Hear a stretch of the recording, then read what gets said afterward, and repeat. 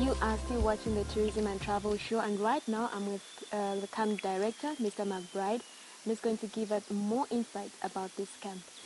Mr. McBride, welcome to the show. Thank you very much, Loisa. Thank you. First off, just give me a brief background about the McBride camp. Well, we started to build it. A friend of ours located the site.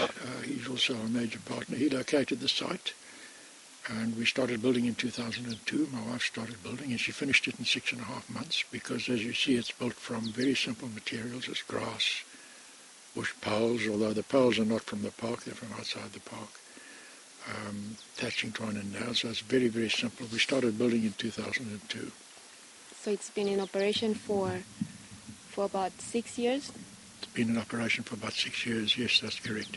Now, I realize it's right in the heart of Kashmir National Park. What's so significant about this camp?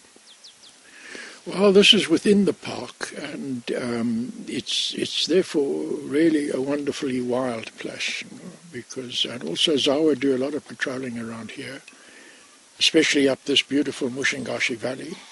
They started doing that with World Bank help in 2002, and since then the animals, the populations of wild animals have increased, so has the population of lions. So without those patrols, we wouldn't really be able to run this place well, because most people here come for the lions, because they've written books about lions and that sort of thing. Mostly they come for the lions. So it's very wild. You cross the river, there are no roads for a very long way. It's just wild country for 200 kilometers at least. There's nothing there, nothing human there. So what we are really promoting or selling is a wilderness experience.